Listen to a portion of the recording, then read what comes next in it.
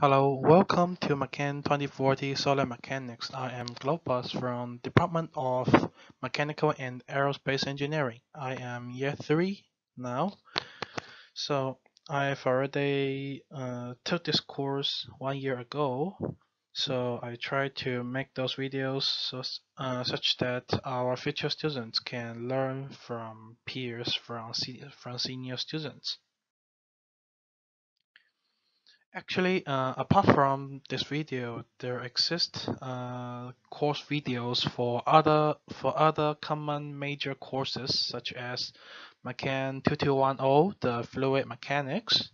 It is made by my peer, my friend Jimmy Lee, and also there is Mechan 2410, engineering materials, made by 3 of my friends. So I am very it is my pleasure that I can work with them on those videos. So I hope you enjoy it.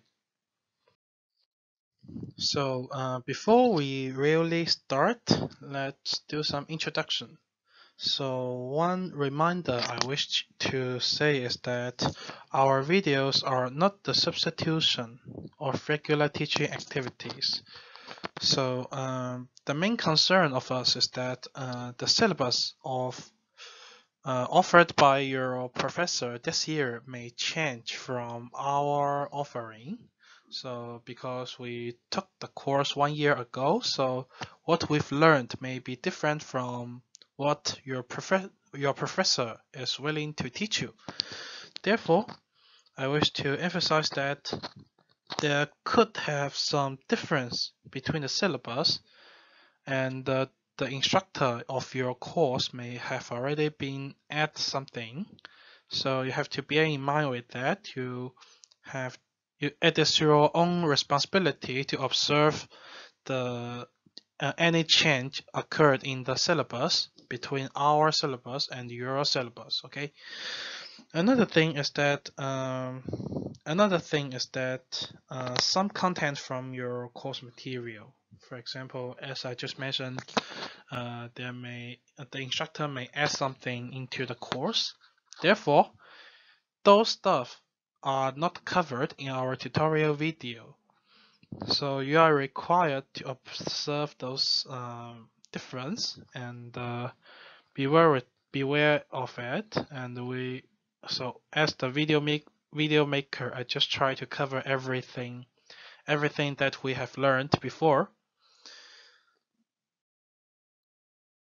Also, this is the first time we try to make video for the junior year students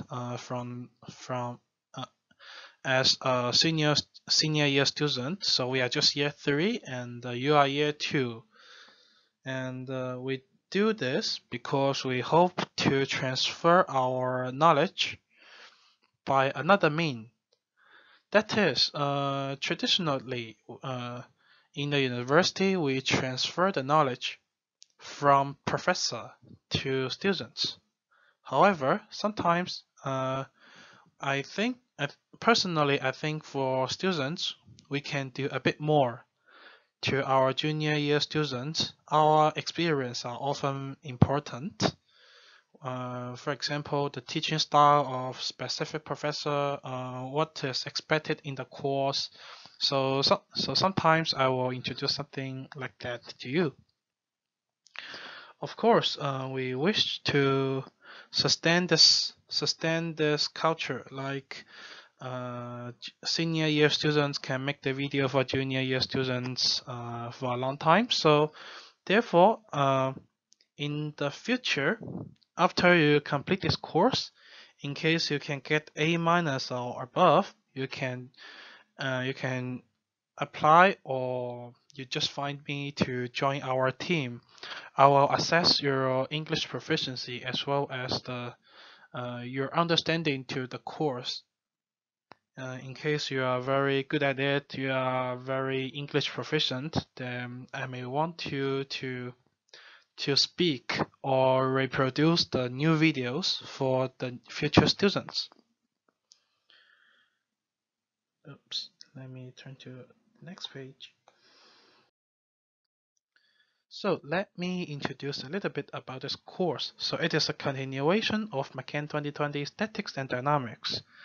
However, for MECH 2020, only statics is significant in our course, as the solid mechanics engineer are, as we are interested to the solid under external load. So we do not deal with dynamics. So what actually this course is interested in? So let me give you an example. For example, in MECH 2020, when you are studying about a beam which is clamped at the site, and you know that there is an external load, then you may want to ask what is the load distribution, the shear stress distribution in this beam. The shear stress may be like this. Okay. Or the moment distribution. Moment is about, should be something like this, right? But you might want to ask why. Why are we interested to it? Why are we interested to the distribution of shear force inside the beam as well as the moment inside the beam? It is because under the ideal situation, we are going to deal with the deformation of the material. For example, for this beam, when there is an external load P, it will not still keep strict. Instead, it will deform a little bit. So you can see there will be deformation here. So we are interested to the function of the deformation curve, like what will be the shape of the deformation. So this is why we are interested to the shear force distribution, moment distribution. We are going to study material properties, or talking about the topic of this, or the title of this course, solid. The property of solid. What will solid react when there is an external load acting on it? So it will be discussed in the later stage of this course. So before we really go into the solid mechanics part, for this video I'm going to give you some basic idea about how difficult the math covered in this course would be, as well as give you some introduction and the revision of the moment of inertia concept. So I believe, excuse me.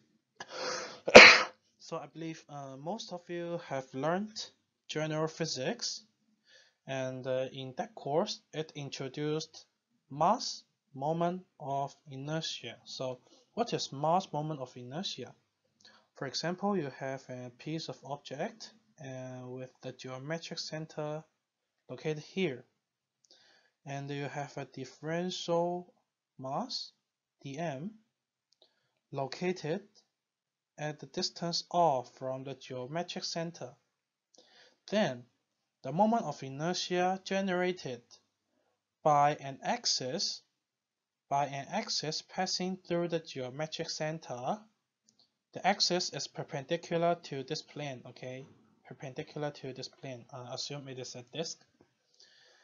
So it is a disk, and for each differential mass located on this disk, it has its own distance r to the geometric center.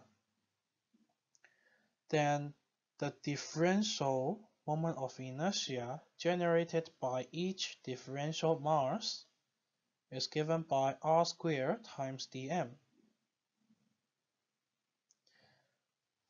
Then in case I want to find the moment of inertia of the whole piece of stuff, then you just do the integration. Then the moment of inertia will become, so you know that dI equals to r squared dm, then the moment of inertia will just be integral of r squared dm. So it is the definition of moment of inertia. However, you might haven't heard about that in this world there are two kinds of moment of inertia. One is the first moment of inertia and another one is the second moment of inertia. So for what we've learned from the general physics, it is called the second moment of inertia. So what are the difference between the first and second moment of inertia? So as you can see, this is the first moment of inertia. This is the second moment of inertia. Their formula are almost identical except the indice of the d terms. So it is d to the power 1, it is d to the power 2. At this moment, you can see that, okay, first moment of inertia is something times d, and the second moment of inertia is something times d to the power 2. This is why we call it second or first. Next, how about area moment of inertia? Because in physics course we have learned about the mass moment of inertia. That means you times the mass with the distance square, right? But in this course we don't care about the mass moment of inertia. Instead, we will focus on the area moment of inertia. That is, we don't multiply the mass with the r square or the distance square. Okay, I call it distance. So I don't multiply the mass with the distance to the power 2. Instead, I times the area. For example, you have a large area and you have a geometric center. Then you have a differential area. So all the things are the same except the dm. So originally it is dm, right? So we just change it to dA. And this definition of moment of inertia is also work. So next, let me give you some simple comparison. So on the left hand side, you can see it is a table of mass moment of inertia. So it is talking about, okay, in case, for example, this solid cylinder, it is rotating about an axis. So what will be the moment of inertia about this axis? Then the moment of inertia is given by this formula, I equals to 1/2 of mr squared. So you can see that it is multiplied by mass instead of area. However, for area moment of inertia, you can see that the moment of inertia is highly dependent on the geometry of a shape. For example, for this rectangular shape about an axis here, then the moment of inertia is dependent on both its width b and height d, height h.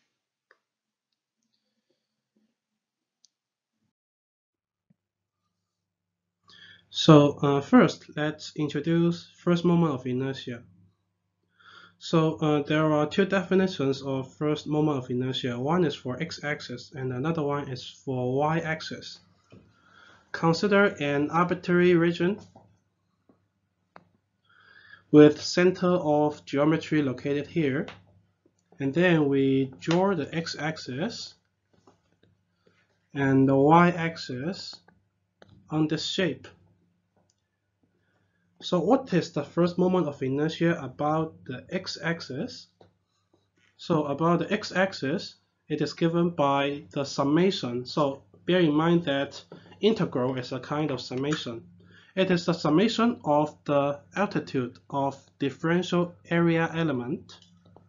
So imagine we have a differential area element located at position y.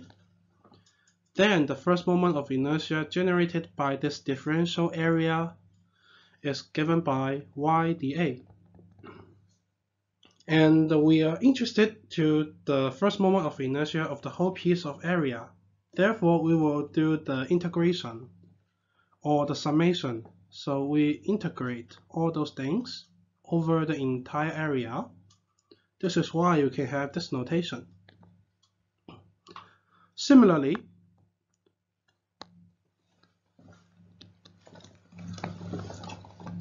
for arbitrary shape, geometric center, you have x-axis and the y-axis. For the differential area dA, it is located at position x. So let's see, this is x, okay? Then the differential first moment of inertia dq is given by x dA. And consequently, in order to summarize or integrate the entire area, we just take the double integral of it, x dA. This is why we can have such definition. So the first moment of inertia is very useful for evaluating the centroid of a piece of cross-sectional area. But I will not introduce it in this very first video because such concept, such method will be introduced in the later chapters. Now let's consider an area which is initially located here, and we try to transform it vertically upward and horizontally rightward.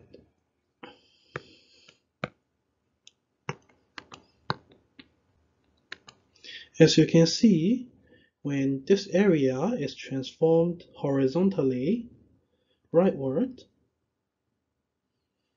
the first moment of inertia are all the same. They are zero. Notice that it is zero because this shape is symmetrical about the x-axis. The axis of symmetry is coincident with the x-axis. Now, if we transform this area upward, then we can see the first moment of inertia increases.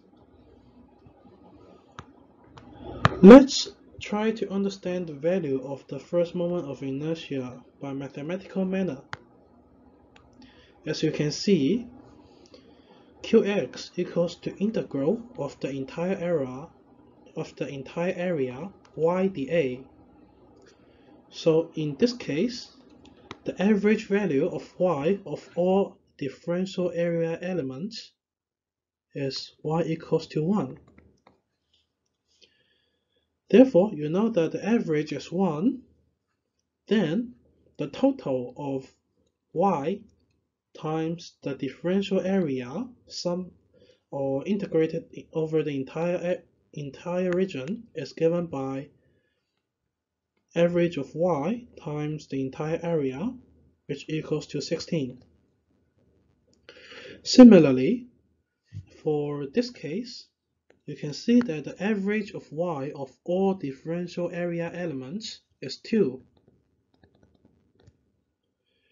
Therefore, the first moment of inertia is given by the average of y times the entire area, which is 32.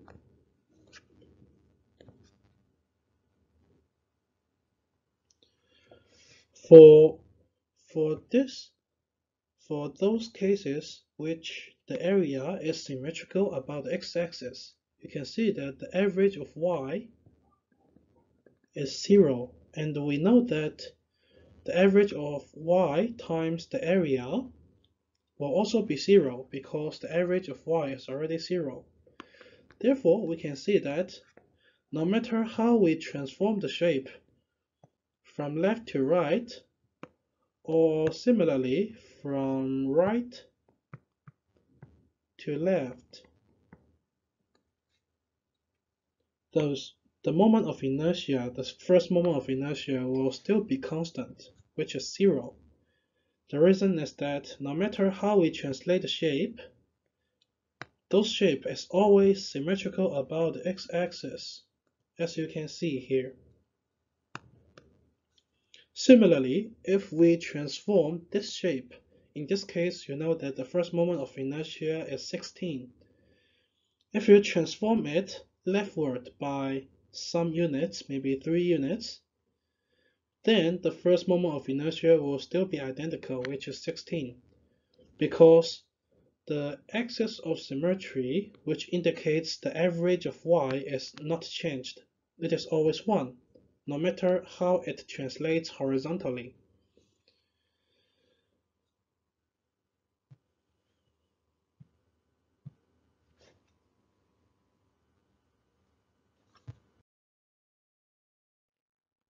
Just now we only consider the case of Qx equals to the integral of the entire area y dA. In such case, no matter how the shape is transformed horizontally, the moment of inertia will not be changed. If we explain the first moment of inertia in words, that means it is the sum of position times area. Position, what I mean position here is x or y, and area is the area of the area element dA, and what we just did is to sum up all those xdA or yDA to be the element of the first moment of inertia. Notice that the first moment of inertia can be either positive or negative. So in case the area just now is translated downward,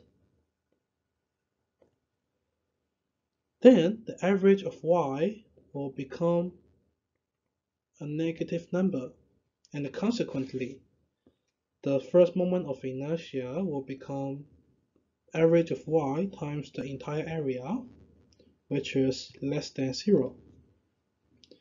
So bear in mind that first moment of inertia can be positive or negative. Now let's do an example. Evaluate the first moment of inertia of this I-shaped cross-section about x-axis, that means qx, and the y-axis, which is qy. Qx, recall the formulas are the area integral of y dA for x-axis and the area integral of x dA for y-axis. In order to solve Qx, in order to find it, we have to divide the complicated I-shaped area into simple geometries. The word simple means that it is the shape can, the average of x or average of y can be easily found.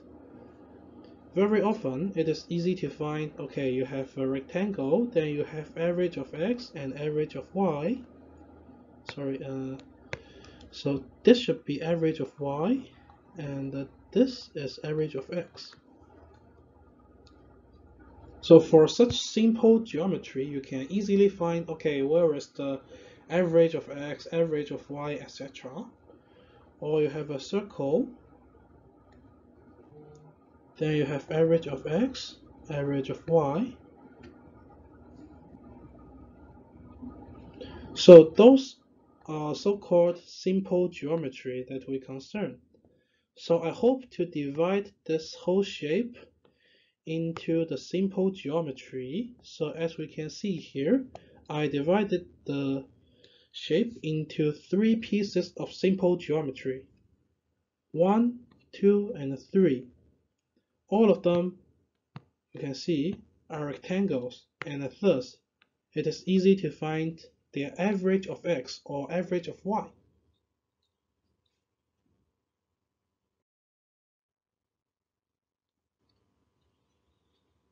Now let's compute the qx. So as we can see, it is easy to find that the qx is given by the area integral of y for each differential area, which equals to, so we consider each of them one by one since we're doing the integral, and we know that integral is the summation. So for the simple geometry problem, we can also write the integral in the summation form. The summation of r equals to 1 to 3 because we have 3 pieces, y, a, r. So that means we have y1a1 plus y2a2 plus y3a3. So in this step, we just try to expand the integral. We just try to expand the summation. And it is obvious to find that, okay, y1 is 3.5, while the region is 7. y2 is 0.5, while the area is 15. y3 is minus 3, while its area is 18. Then qx is given by 24.5 plus 7.5 minus 54 equals to 32 minus 54 equals to minus 22. That's it. This is the average. This is the first moment of inertia about the x-axis.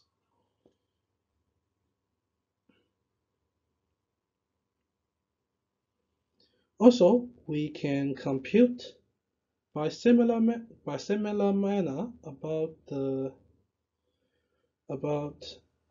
first moment of inertia about the y-axis.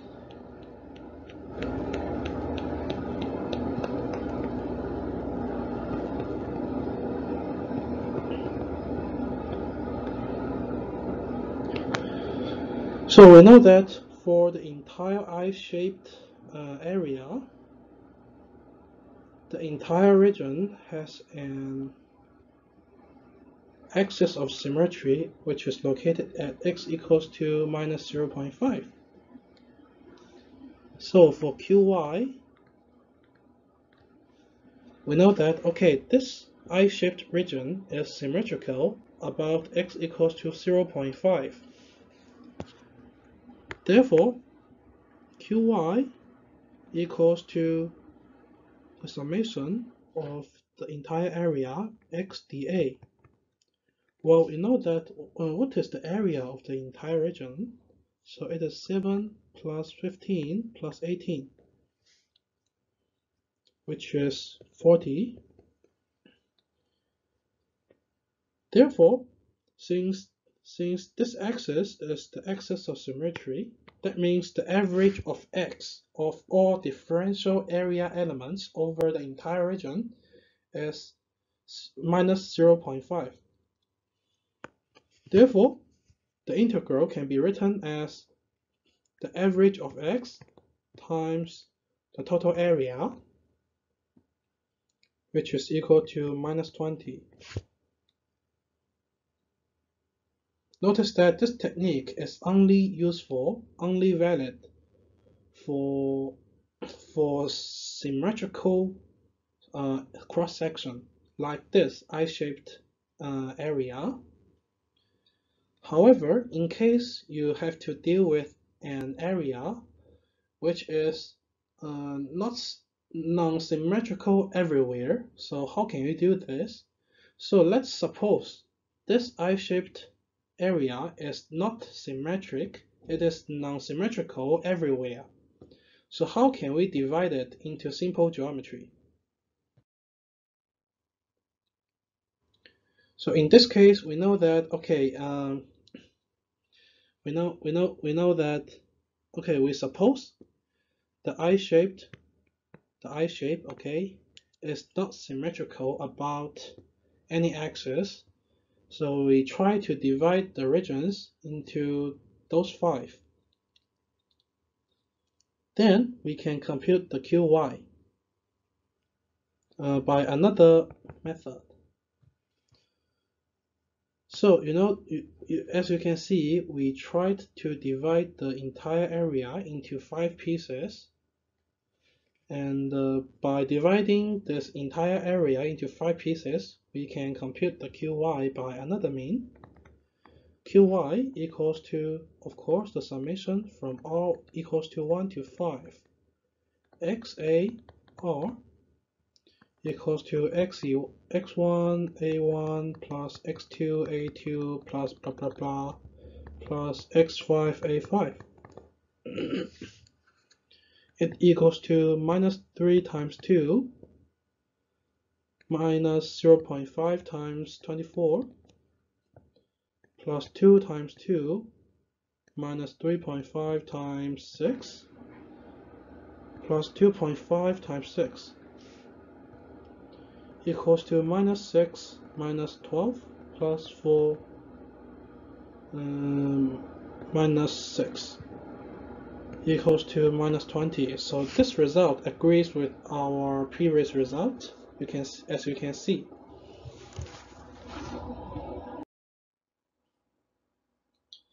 Another method, which is a little bit tricky, is to eliminate the area that is symmetrical about the axis concerned.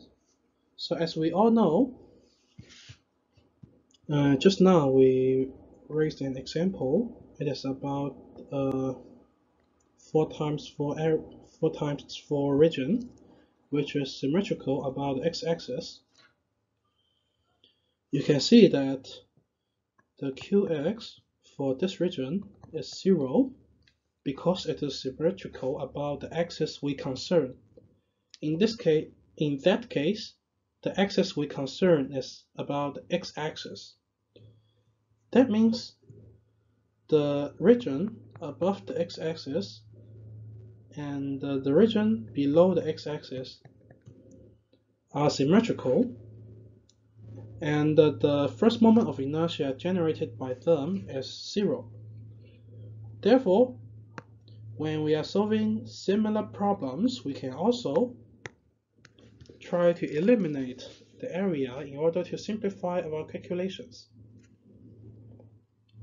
For example, for this I-shaped cross-section, you can see that when we are finding the first moment of inertia about the x-axis, this is the axis we concern. So what region is symmetrical about this axis? Well, it is significant that we can eliminate this 3 times 4 region and another 3 times 4 region below. Some of you may ask me, okay, if you want to eliminate the symmetrical region about the axis concerned, so how about eliminating those 2 above and those 2 regions below? Well, basically you are correct, you can do that, but I don't recommend you to do this because it will make our calculation even more complicated, because after we eliminating those regions, then how can we calculate the average of y of those 2 L-shaped regions? I know you can calculate it, but it is rather complicated, so it is not recommended by me. Instead, let's try to not delete those regions, and now we can know that, okay, we have 4 blocks remaining here with the average of y is 3.5. Also, we have 12 blocks located here with the average of y equals to -3. Then the first moment of inertia can be written as the summation of r equals to 1 to 2 y ya equals to, so consider the upper 4 blocks, it is 3.5 times 4. Then we consider the 12 blocks below, minus 3 times 12 equals to 14 minus 36 equals to minus 22, which agrees with our conclusion just now. So in the previous slide, I've already shown you that the Qx is minus 22.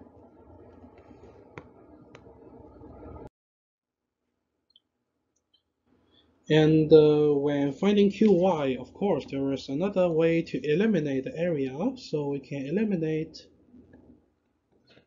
this T-shaped area. You can see this T-shaped area is symmetrical about the y-axis.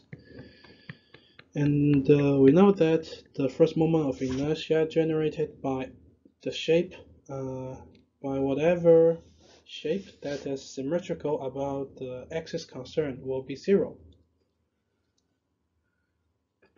So after we eliminating the T-shaped area, which is symmetrical about the y-axis, we can find the first moment of inertia about the y-axis. Qy equals to minus 3.5 times 7, y7, consider those 7 blocks, with the common average value of x, minus 3.5. Also, you have minus 1.5 times 7 still. Those 7 blocks have the average of x equals to minus 1.5. Then you consider the remaining 6 blocks located at the right hand side of the y-axis. So it is 2.5 times 6. The result is minus 35 plus 15, which is minus 20. It agrees with our previous results.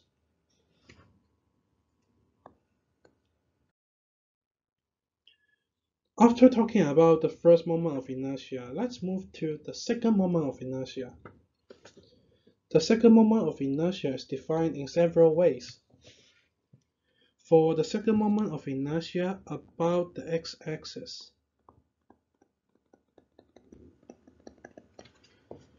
it is given by the integral, that means the summation of y squared. So instead of y, we take y squared this time because it is the second moment of inertia. And for each differential area element, you time it with y squared, and you sum them up. What does that mean? As we all know, area is greater than 0, while the y squared is greater than 0, and this, the integral sign, just means the summation. That means the summation of something greater than 0, or to be more rigorous, we know that y squared sometimes can be non-zero, can be 0 sometimes, okay? Then we can know that, okay, it is the summation of something which is non-negative. So we know that this is non-negative. Then the summation of non-negative stuff will also be non-negative. So this is the moment of inertia for about the x-axis. Similarly, this is the moment of inertia about the y-axis. the definition is quite similar to the first moment of inertia, except there is a power 2.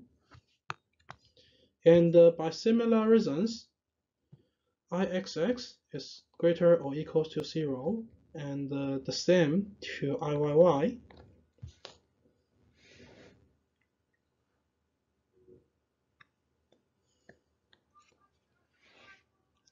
However, for Ixy,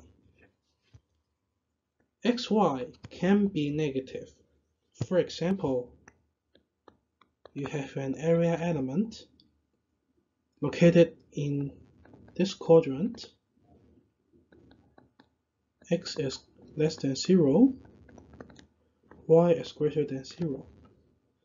Then the second moment of inertia generated by this differential area element, dI xy, will be less than 0 because dI xy equals to xy dA.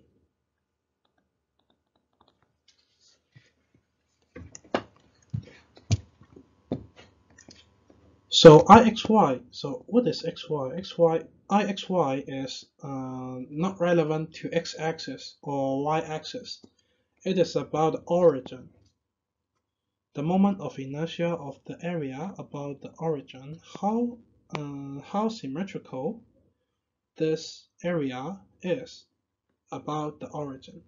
So it is such a measure.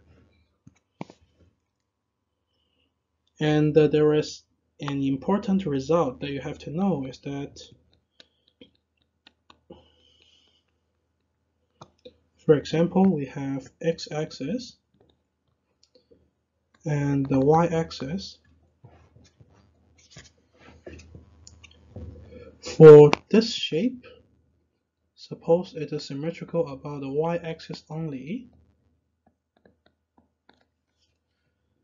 then Ixy will be 0 because it is symmetrical about the y-axis.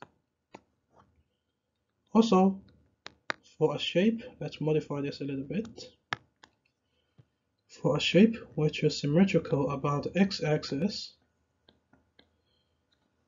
then Ixy is also 0.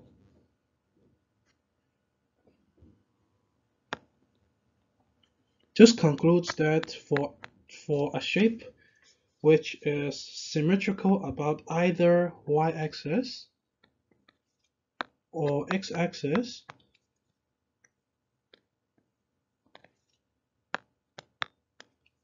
the Ixy will be 0.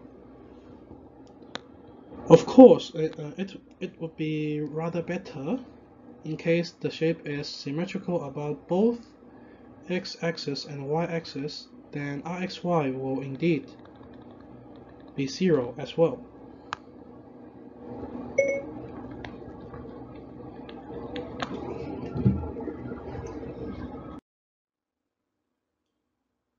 Next, I'm going to introduce you the exact mathematical operation on how the double integration can be implemented. So just now we introduced a lot of concepts. For example, the first moment of inertia is the integral of y over the entire region if we are talking about x-axis, etc. So there are a lot of formula, but how can we actually implement the double integration method to solve the area moment of inertia? So let's try to deal with this example first. So this is an example, okay? It is not something that you have to remember, but the example will, in this example, I will demonstrate to you how to find the moment of inertia by using the double integral. So it is relevant to one of your previous course, which is Math 2011 multivariable calculus, and I wish to use this example to let you do some basic review on it. So, what is the area of this rectangle? Well, area of the rectangle equals to the integral of all the area elements of all the area. It sounds that I am saying something like rubbish. Yes, the area is the integral, is the summation of all area elements, but this is how we use the double integral to evaluate the area.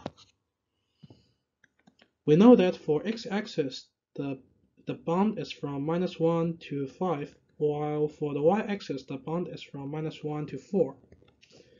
Therefore, the area of the rectangle equals to the integral from from -1 to 4, integral from -1 to 5, and nothing inside means 1, okay? So we often ignore it. For -1 to 5, it is talking about the x, and for -1 to 4, it is talking about the y. The result will become 30, which is significant. Because, so in case you don't understand why it is 30, so -1 to 4, -1 to 5, dx dy, first we integral with respect to dx, then it will become -1 to 4, x is integrated from -1 to 5, and then dy. Then you know this piece of stuff will equals to 6. Then it becomes 6 times -1 to 4 dy. It equals to 6 times y from -1 to 4, which is 6 times 5 equals to 30.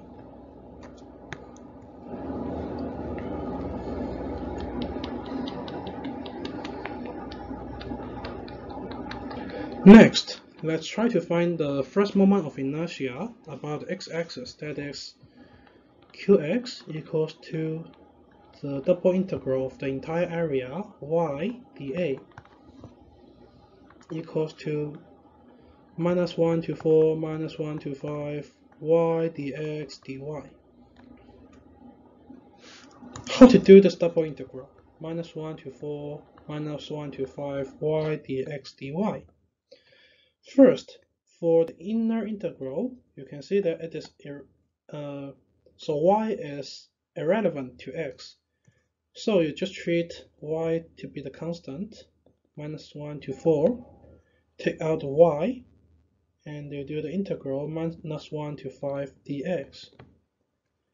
And as what we just said just now, this thing is just equals to 6. And you have the dy behind. Then it will become 6 times -1 to 4 y dy. And you know, after you integrate y dy, you will obtain 6 divided by 2, because y is going to be y squared, and you will have a denominator developed. So it is y squared. Then the upper and lower limits are still -1 to 4. It equals to 3 times 16 minus 1 equals to 45. Therefore, we know that the first moment of inertia about x-axis is 45 for this rectangular region.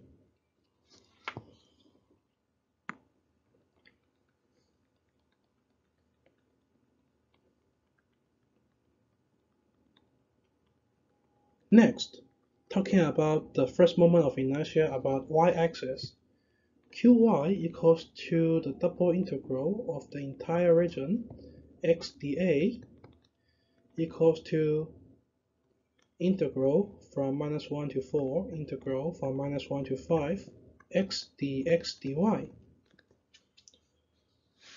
Well, how to do this integral? First, -1 to 4, -1 to 5, x dx dy.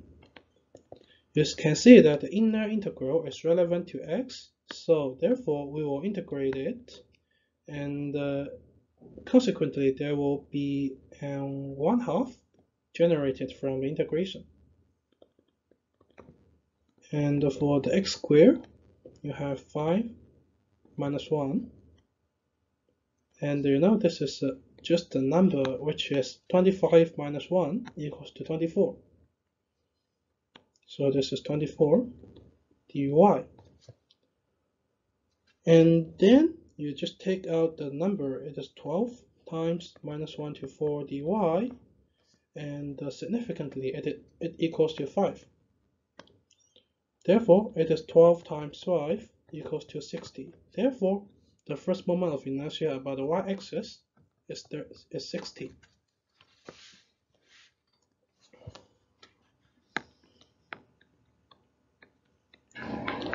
Let's accelerate a little bit, because all the things we are doing currently is just to do the double integral again and again.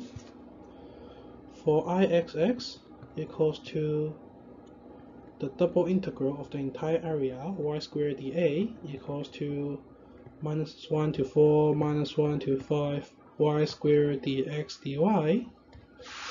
So we copy it here, minus 1 to 4 minus 1 to 5 y squared dx dy equals to 6 times minus 1 to 4 y squared dy equals to 2 times y cubed. 4 minus 1 equals to 2 times 64 plus 1 equals to 130.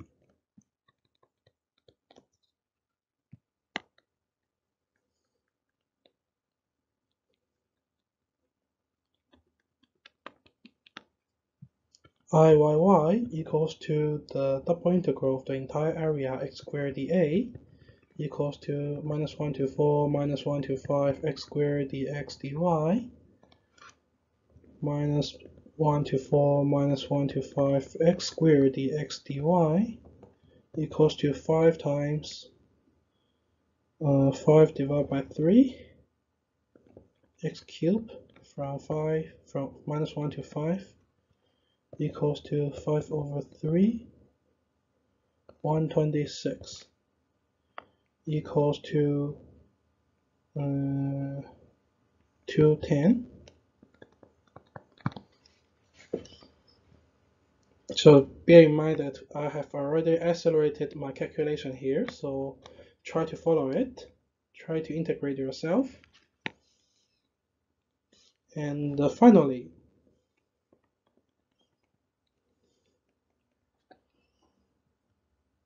Ixy equals to the double integral of the entire region xy dA equals to minus 1 to 4 minus 1 to 5 xy dx dy. So in this case, bear in mind that it is a little bit complicated, because xy is sticked together. There are two variables.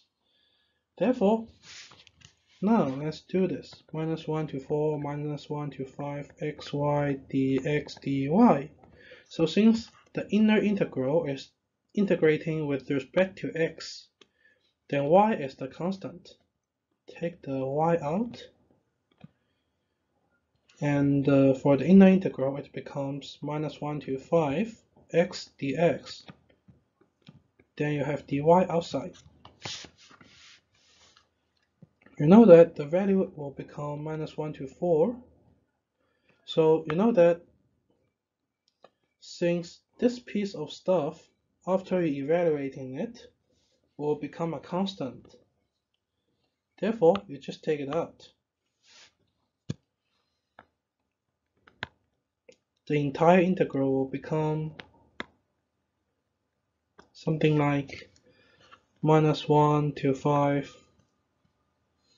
x dx times minus 1 to 4 y dy. Okay, then it will become 1/2 x squared from minus 1 to 5 times 1/2 y squared from minus 1 to 4 equals to 1/4 25 minus 1 and 16 minus 1 equals to 6 times 15 equals to 90. So the second moment of inertia Ixy about the origin is 90. Well, let's discuss a little bit more. So for this second moment of inertia, why it is non-zero? It is because it is neither symmetrical about the y-axis, it is not, right? Y is not the axis of symmetrical. It is neither symmetrical about the y-axis nor symmetrical about the x-axis. Therefore, it will be non-zero.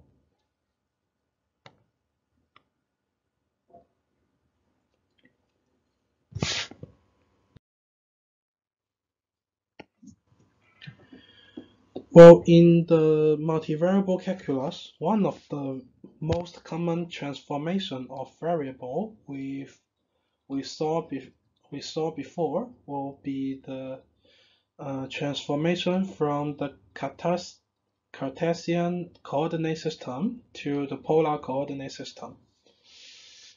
So, in case we're going to evaluate this circular shaped shape for the first moment of inertia, second moment of inertia, and its areas, how can we do it? Well, it can be done by using the change of variable technique. So for this example, let's take this circle as an example. The equation is x squared plus y minus 1 squared equals to 8. That means its center is located here. The coordinates is 0, 1. And its radius is square root 8.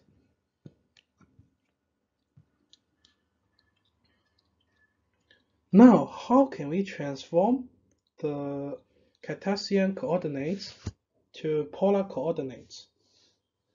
Well, let's take the coordinates from its center. So it will become the r-axis, and it will be theta. Then, what is x? Well, it is significant that x will become r cosine theta. But how about y? Y is starting from 1, you see? The center of this circle is located at 0, 1. So how to deal with this 1? Well, it is okay to do this because we know that y minus 1, that is, if you have an arbitrary y located here, then this distance will become y minus 1, right? So we take y minus 1 equals to r sine theta, instead of taking y equals to r the sine theta, because of the center is located at y equals to 1.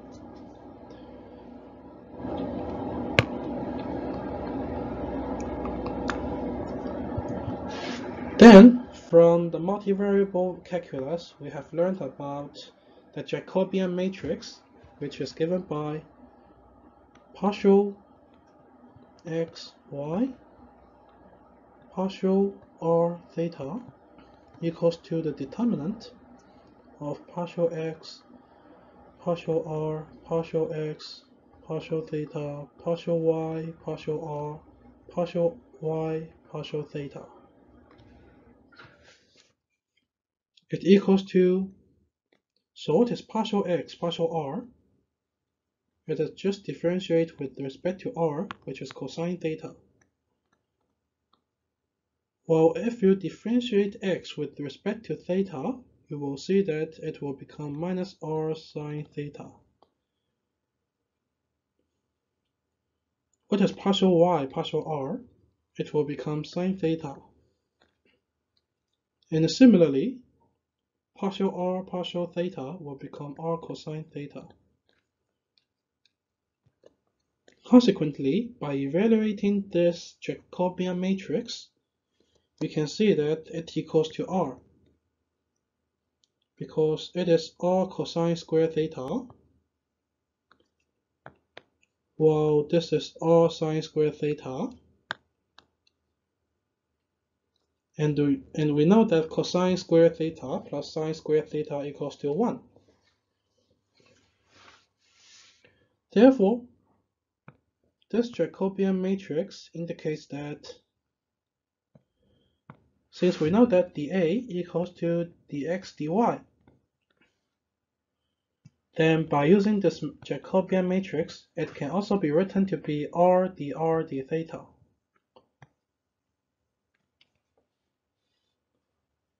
Therefore, for any double integral like this, in the Cartesian coordinate, it was originally dx dy, and the function, the integrand, the function inside called integrand, has the variable x and y, which is not transformed. In order to transform it, we just simply replace dx dy by using r dr d theta. And we will rewrite fxy to be f of r theta by using the transformation of the variable, which is stated here.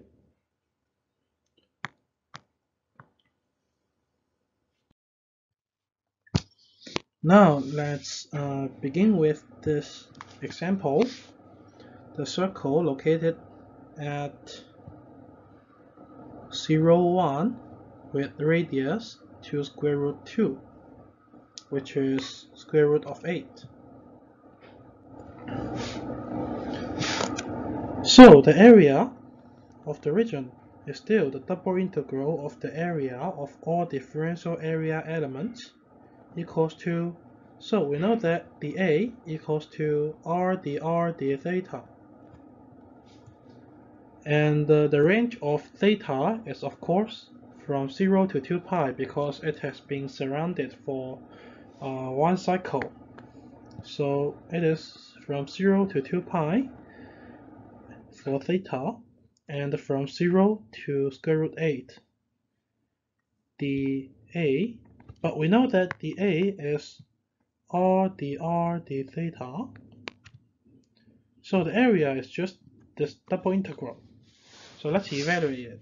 So 0 to 2 pi, 0 to square root 8 r dr d theta equals to, so you know that this piece of integral, definite integral, will be a constant. Therefore, it is 0 to square root 8 r dr times its integral from 0 to 2 pi d theta. The result will be 1/2 of r squared from 0 to square root 8 times 2 pi. The result will be 8 pi. At the same time, by intuitive manner, we know the radius is square root 8. Therefore, a equals 2 pi r squared equals to pi times square root 8 squared equals to 8 pi. So you know that the area here agrees with our operation when we are doing the double integral with the change of variable. Next, let's try to evaluate one more. For the rest of them, I'm going to leave you as an exercise. So how can we evaluate the first moment of inertia about the x-axis? So let's do this.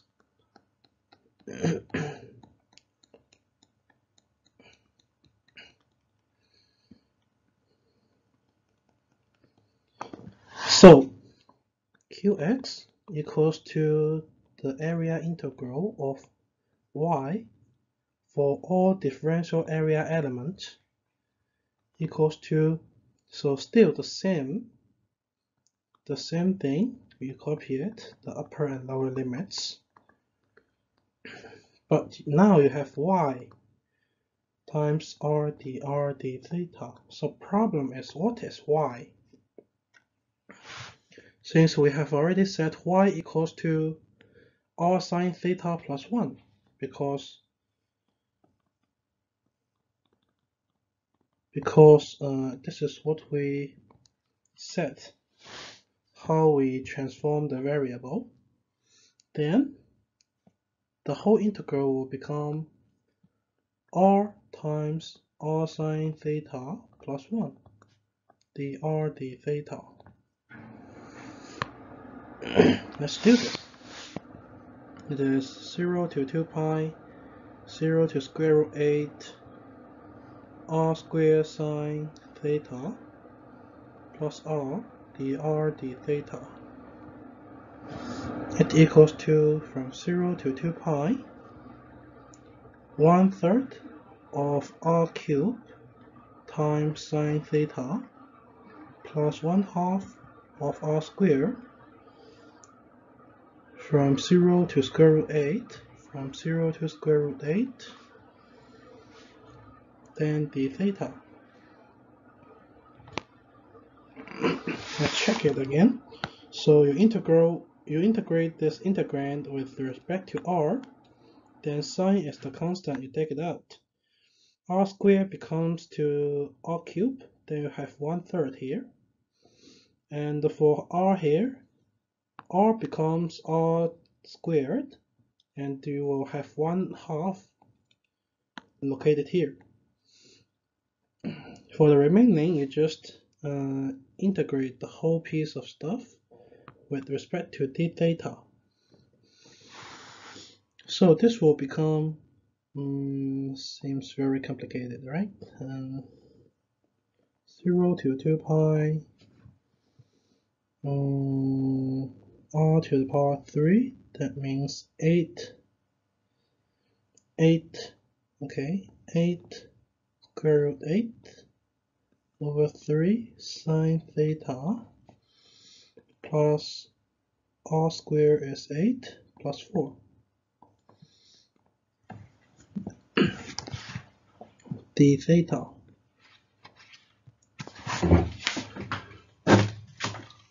But there is a significant thing that you can take it to be 0, that is sine theta. The reason is that, you know, that if you take this constant out and you integrate sine theta with respect to theta, then it will become minus cosine theta, a square root 8, 3, minus cosine theta from 2 pi to 0. But you know that since the upper and lower limits are from 0 to 2 pi, that means the value when plug it in the upper and lower limits are the same. That means this piece of stuff will automatically be 0.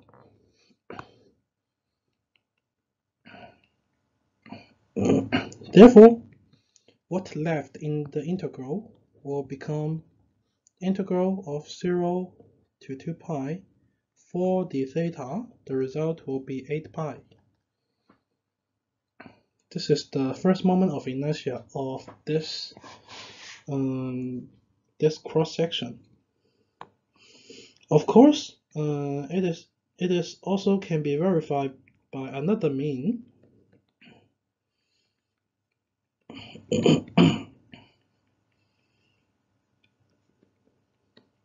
Since we know that, okay, just now I introduced, for rectangle or circle, you can easily find the average of y or average of x, right?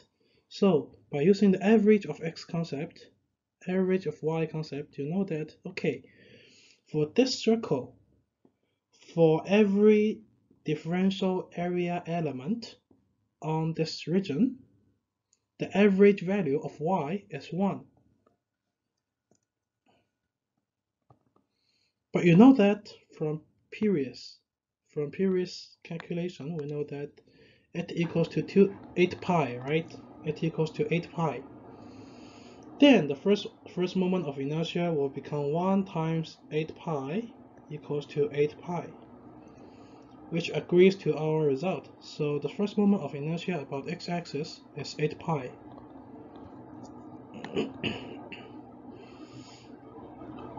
So the rest of the 4 problems, I mean the first moment of inertia about the y-axis, the second moment of inertia about x-axis, y-axis, and rxy, are left to you as the exercise. But I want you to verify or intuitively tell me 2 of them. So for the rest of the four sectional properties, there are 2 of them that can be intuitively told. That is, first moment of inertia about y-axis and rxy. As what we mentioned just now, so about the y-axis, so this is the axis we concern.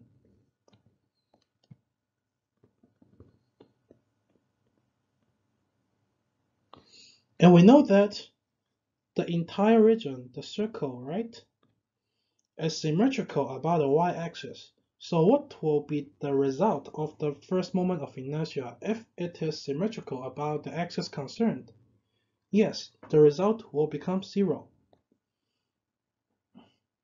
Also, similarly, for the second moment of inertia, Ixy, in case there exists an axis of symmetry lying on either x-axis or y-axis, the second moment of inertia will also be 0. So those two results can be intuitively told.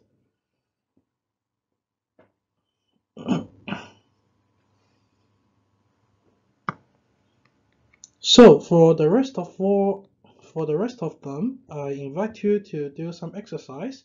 Still, by using the change of variable technique, I believe you can do it. So similarly, it is Qy equals to double integral of the entire area, but x dA. So what is x? I believe you know it. You just substitute inside and do the similar integration steps, then you will get the answer. Also, Ixx equals to the integral of the entire area of y squared dA. So what is y squared? So you know what is y, then you just plug it in to transform the integral to be the function of r and theta with respect to the r and the theta, right?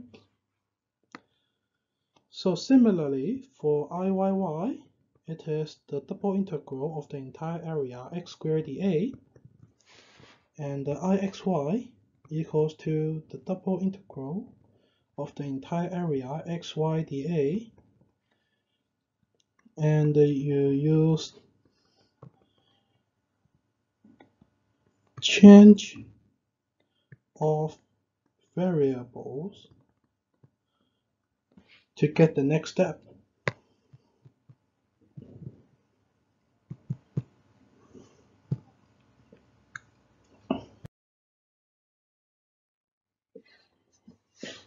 There is an exercise that I invite you to do. Derive the second moment of inertia of those 2 very common shapes that would occur in the engineering applications about an axis passing through its centroid. So of course, obviously, the centroid of the rectangle is located here. Similarly, for this one, for the circle, the centroid is here. For this axis passing through its centroid, what is the second moment of inertia of them? Well, to do this, it is easy. So for about this axis, well, it is horizontal, so I just treat something as y. So I equals to the double integral of the entire area y dA. Oh, sorry, it should be y squared because it is the second moment of inertia. Okay, so don't mix them up. Then, for this moment of inertia, how to evaluate? So we know that since it is talking about the vertical direction, treat y equals to 0 for this axis, then the upper limit will become y equals to w over 2, lower limit is minus w over 2. So the integral will become for x with length L and the width with the upper and lower limit to be w over 2 and a minus w over 2 of y squared dy dx.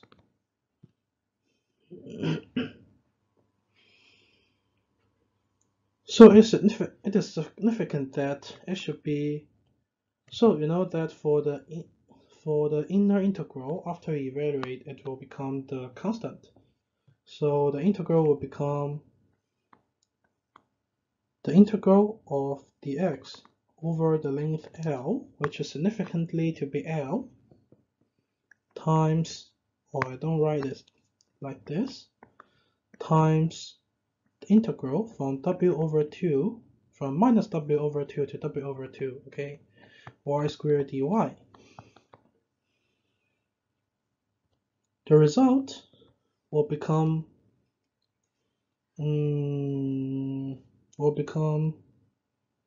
w cubed L over 12.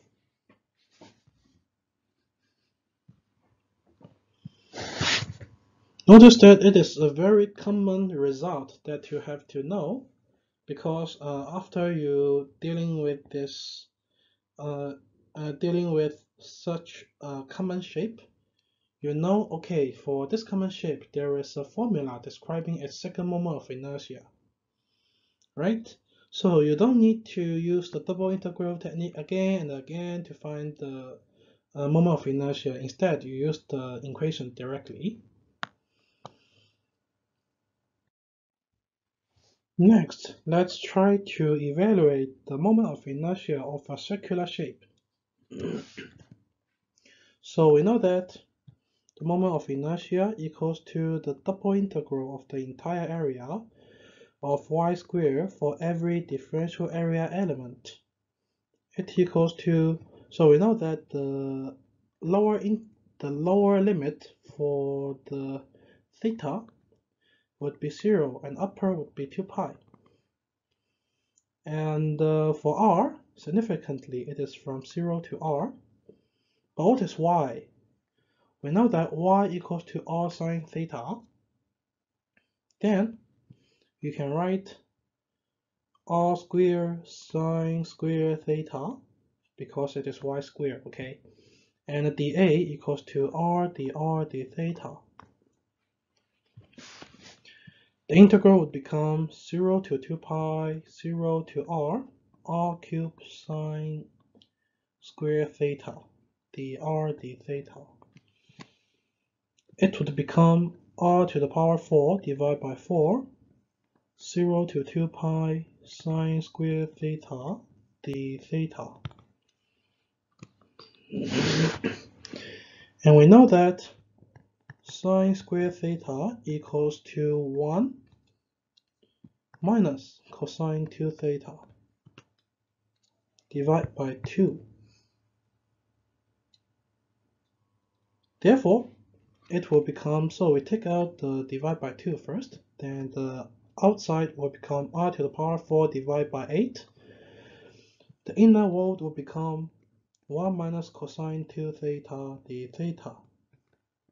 But we know that even though I integrate this up, it will be 0 because the lower end limits are 0 and 2 pi, which means that the integral of cosine 2 theta with this lower and upper limits will be 0.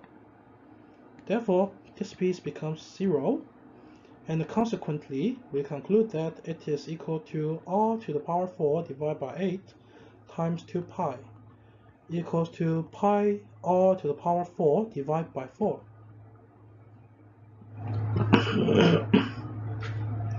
It is similar to the rectangle example. It is also an important result that worth you to remember, or sometimes it can be provided by the formula sheet of the course, but I'm not sure whether it will be provided though.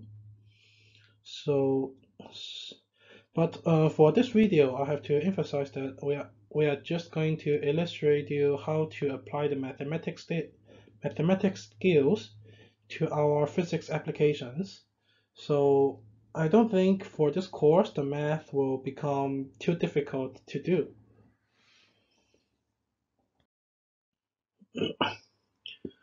So let's move on to the last topic of our very first video, which is the parallel axis theorem. So parallel axis theorem is very common when we are going to find the second moment of inertia of the area. So for the theorem, for those theorem, it is a little bit difficult to explain in words, but let's illustrate you by using some examples. So before we introduce the example, let's talk a little bit. So Ixx naught, what does that mean? Just now we evaluated what is the moment of inertia of this rectangle. This axis is passing through its centroid, right? The moment of inertia of an area about an axis passing through its centroid will be Ixx naught. This is just an notation. I like to use this notation, but you may want to change it. That's okay. In fact, for different textbooks, there are different notations. So just check it out and see which one do you like. So maybe verbally we call it the moment of inertia of itself. Verbally, okay, it is not that formal. I just try to let you understand. So it is the moment of inertia about itself, an axis passing through its centroid. The moment of inertia of about an axis passing through its centroid. Okay. And now we are interested to, so for example, I named this axis to be x0, okay? Now we are interested to the moment of inertia of this region about another axis that is parallel to this axis,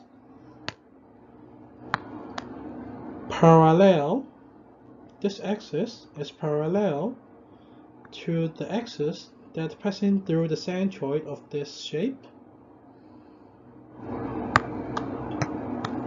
And we are interested to the moment of inertia of this region about this axis.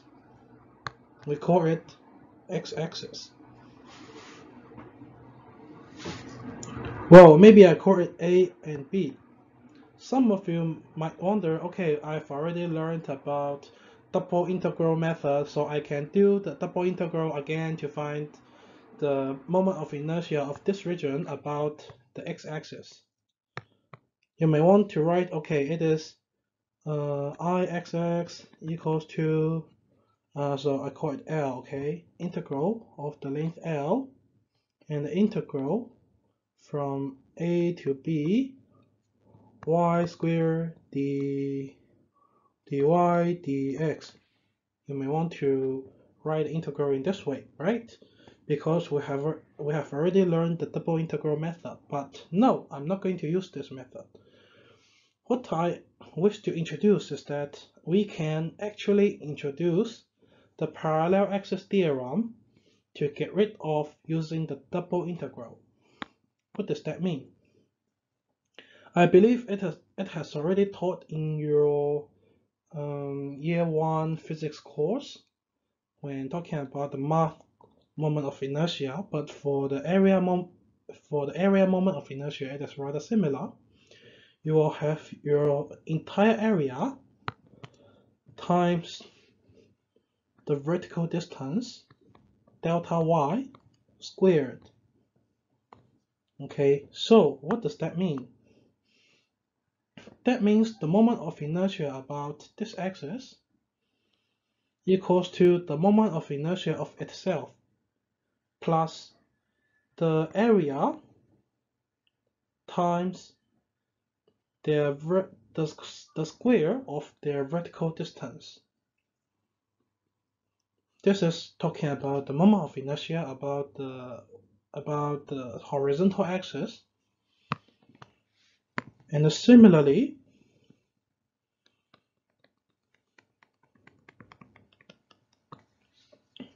if we are talking about, okay, so it is an axis y0, and we're interested to the moment of inertia of this region about y-axis, then you will have a horizontal translation delta x, the distance between the two axes, right?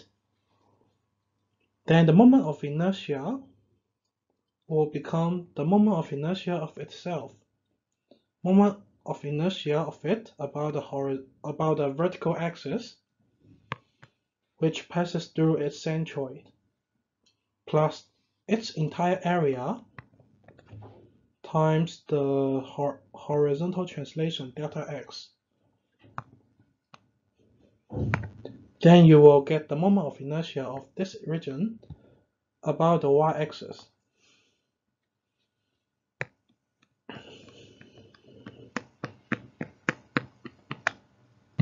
As you can see, it is exactly what I wish to say. So for this example, we take x is going from -1 to 5, and the y is from 1 to 4.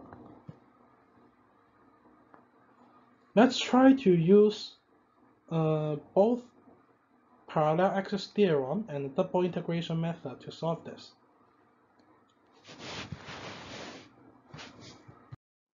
By double integration method, Ixx equals to the double integral of the entire area y squared dA equals to, so x is from -1 to 5, y is from 1 to 4, and it will become y squared dy dx. It equals to 6 times 1/3 of 4 cubed minus 1 cubed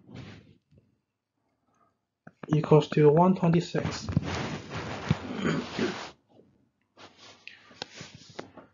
How about by using the parallel axis theorem? So first, for this rectangular shape, Ixx not equals to, it should be 6 times 3 cubed over 12 equals to 13.5. So where is this from? It is from our previous slide about the moment of inertia. W cube L over 12, some formula like that.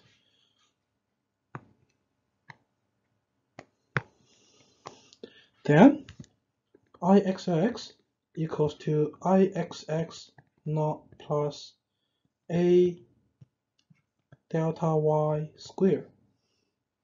So delta y equals to 2.5 as shown in the previous slide, equals to 13.5 plus area is 18 and the delta y is 2.5 squared. Then the result will be 126. So as you can see from here, you can get rid of using the double integration instead. By using the parallel axis theorem, you can also find the moment of inertia easily. Similarly, IYY, that means the moment of inertia about this axis equals to the moment of inertia of itself plus the entire region times the distance squared. So here we know that A equals to 18, delta x equals to 2. So what is IYY0? IYY0 equals to, as you can see, we are integrating along this direction, x direction, right? So it would become 6 cubed times 3 divided by 12 equals to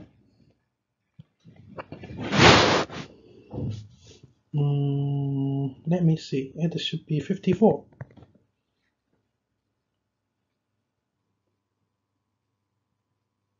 Right? So let's do it again by two methods.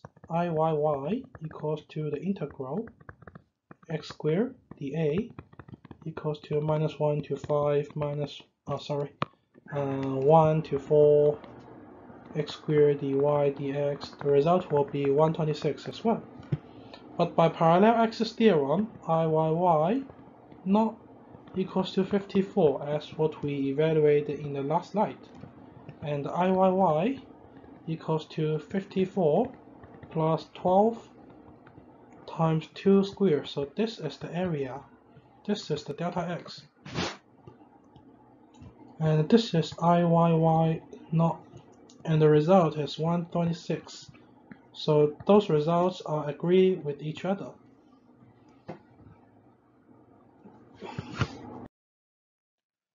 Now let's talk about IXY, which is a little bit different from previous IXX and IYY. So previously, both of them have an axis of concern, which is x-axis for IXX and the y-axis for IYY. However, this time we don't consider about the axis. Instead, we consider the geometric center and the origin. The IXY of a shape is defined as the IXY of itself plus A times delta x times delta y, where delta x is the displacement. Say, for example, if you go from 0 to 2, then delta x is 2, and you go from here to there, then delta y is 2.5. But one thing you have to bear in mind for all the notations we have mentioned before is that in case you have a geometric center located here, for example, then now delta x will be minus 1 and delta y will be 3. So notice that delta x and delta y are symbol sensitive.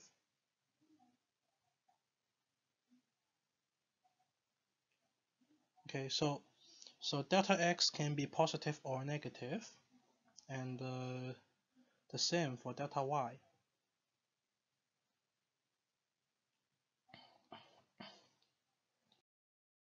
So let's try to do it by using double integration method. So it is for x, it is from minus 1 to 5. Y for y, it's from 1 to 4.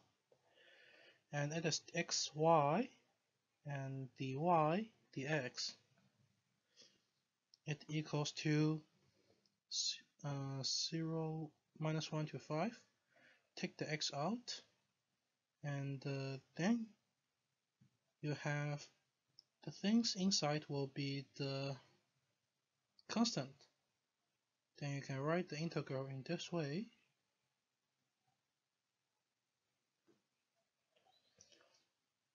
After evaluating this integral, you will have 12 times 16, 15 over 2 equals to 90.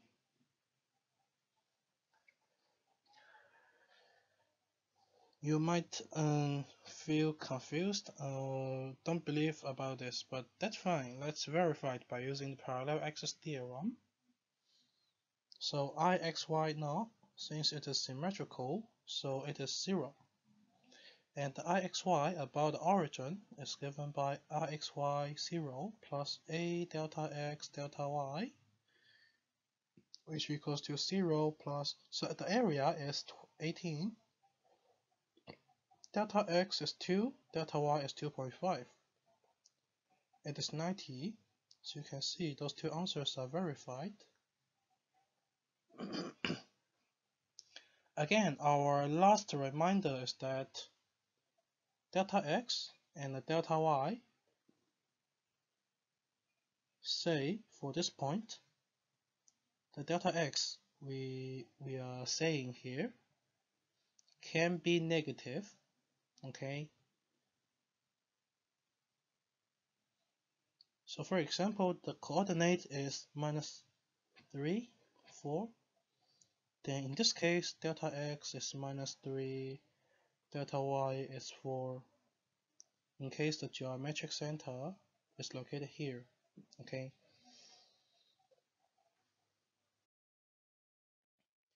Okay, to summarize, one thing we have discussed is the first and second moment of inertia. Still remember their definitions? Qx equals to the double integral of the entire region of y for every differential area element. Qy equals to, similarly, all the things are the same except you are going to replace the y by x. Moment of inertia about the x-axis is given by the integral of the entire area y squared dA. Moment of inertia about the y-axis is given by the double integral of the entire area x squared for every differential area element. Ixy equals to, all the things are the same except you replace the y squared or x squared by using the xy. And the one reminder is that Ixy equals to 0 if the shape is symmetrical about either x or y axis. We also learned about parallel axis theorem, which states that Ixx equals to Ixx naught plus ay square, a delta y square. Iyy equals to Iyy0 plus a delta x square. And Ixy similarly equals to Ixy naught plus a delta x times delta y.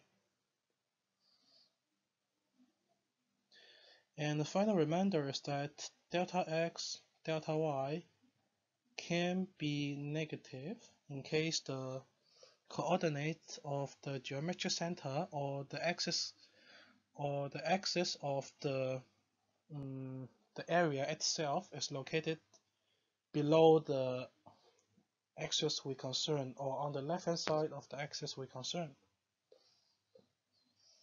So finally, thanks for watching this video about the introduction of the solid mechanics course. If you have any comments, please leave it below and I will read it. And in case the time is permitted or it is okay, I will try to reply you under it. So thanks for watching.